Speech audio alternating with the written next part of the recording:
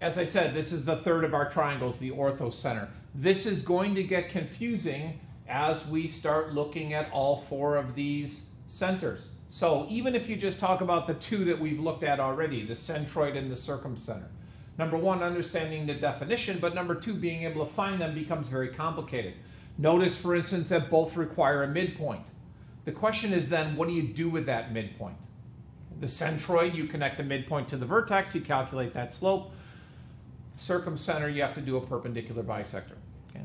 Things get a little bit crazier with the orthocenter. So let me give you a definition of the orthocenter first.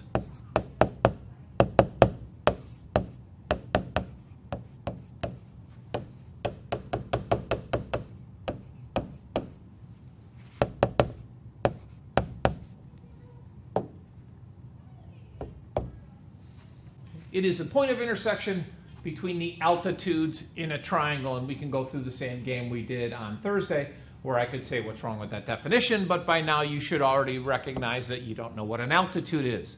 Therefore, an altitude is defined as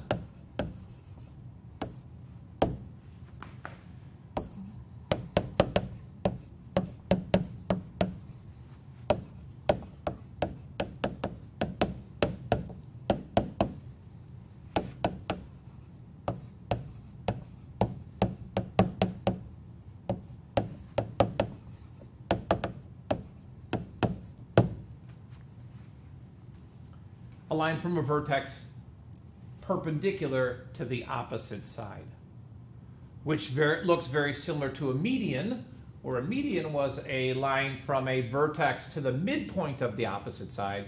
Now we're not doing midpoints, we're doing perpendicular. Okay, for those of you that are visual learners, let me do a quick sketch here and show you what I'm talking about.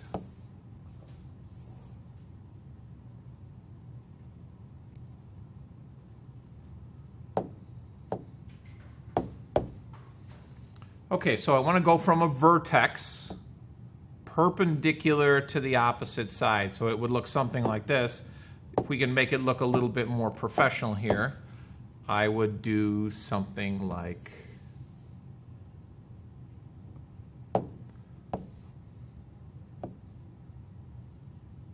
that.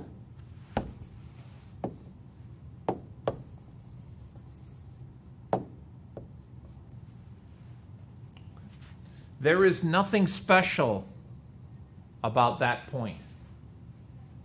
In fact, we're never going to find that point. Well, I shouldn't say never. We will seldomly, if ever, find that point.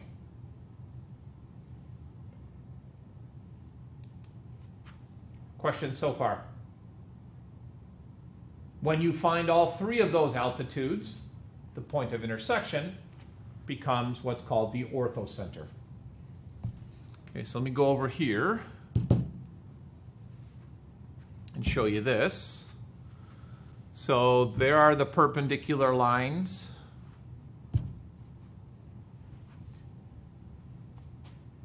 And it gets confusing. So centroids went through the vertex but hit the midpoints. Perpendicular bisectors hit the midpoints but didn't go through the vertex.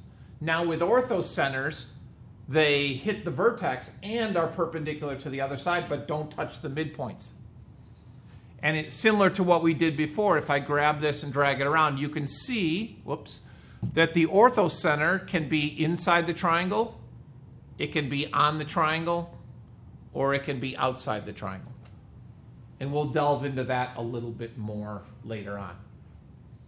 More importantly, however, is keeping track of this scenario. Okay, so here's a triangle. I'm going to talk all about the vertex A. If I want to create a median from A, I need to know the definition. Well, the median goes from the vertex to the midpoint of the opposite side. So I get something that looks like that red segment. Okay, that's a median. It's not perpendicular. It does pass through the vertex. If I construct the perpendicular bisector, which we need for the circumcenter, I get the green thing. It's not through the vertex, but it is perpendicular to the opposite side. And then lastly, based on our new altitude, we get that puppy. Perpendicular but passing through the vertex. What can you tell me about the purple and the green line?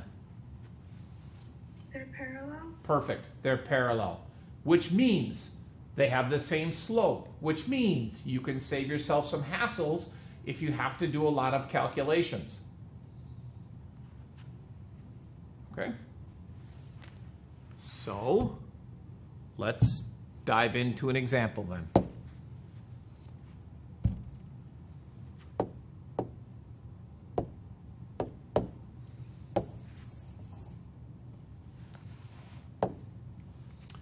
Let's see.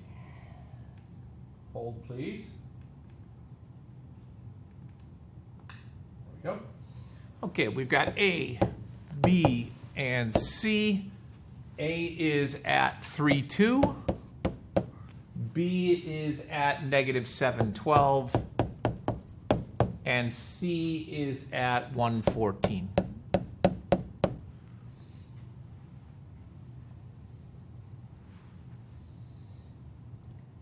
What I find the simplest tool to use here is to make sure you understand your definitions. So if I'm looking for an orthocenter, I need an altitude. An altitude goes from a vertex perpendicular to the opposite side. It's going to look something like this.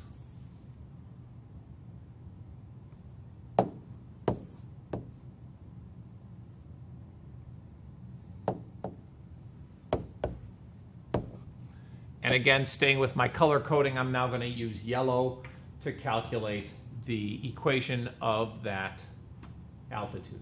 I find the orthocenter to be the easiest one to do. That's just my personal opinion. You might find differently. Okay. Again, this point is not relevant in our calculation, so we're going to ignore that. What I need is a slope. And by definition, that yellow line is perpendicular to the blue line. So I'm going to start by finding the slope of BC. Okay. That's the opposite side from the vertex A. So that gives me 14 minus 12 over 1 minus negative 7, which is 2 over 8, which is 1/4. If I did my math correctly. 2 over 1 minus negative 7, 8. Okay, good. Therefore, the slope of the perpendicular there is negative 4. Questions so far? Going once, going twice. Sold. Good. Again, two things we need for the equation of a line. A point and a slope. I have a slope. I need a point. Well, if I look at my picture, I know the point. The point is A. Not calculating any midpoints. Not needed. Y minus 2 is equal to negative 4 times x minus 3. Or if you prefer, y is equal to negative 4x plus 14.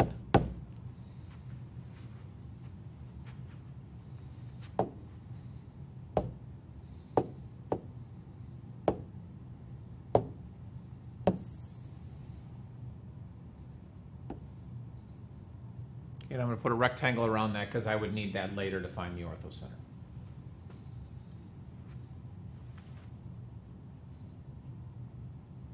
Questions? Outstanding. Okay, so following the same procedure we've used all... Hold on, sorry, I forgot something. Quick side note. Let's talk about the centroid. Some of you may have used the Google and found out that there is an easy method to find the centroid, and the answer is there is. If you want to check your centroid calculations, you can just take the average of the x's and averages of the y's. Add them up, divide by 3. However, I still want to see the calculations. I would use that as a method to check your answer, but that's not what I want to see. I want to see algebra. Knowing that, however, what you should keep in mind is that your answers for centroid problems, and centroid problems only, your coordinates will either have a denominator of 1 or a denominator of 3. No other options, if you've done it correctly. Okay? So, getting back to the orthocenter. In your breakout rooms, you're going to finish this problem. For reference sake here, let me draw in the other lines. Let's see, we'll have this, we've done that already, so let's do green. We'll have this green line.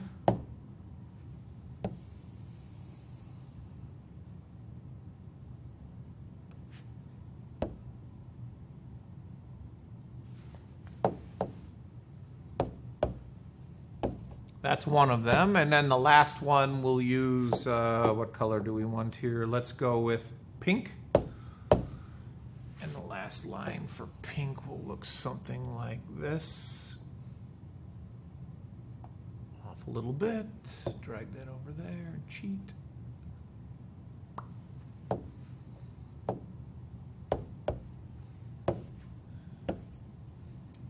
Okay. So in your group, you're going to find either the equation of the green line or the equation of the purple, sorry, that's pink line, and then take that information and find the orthocenter.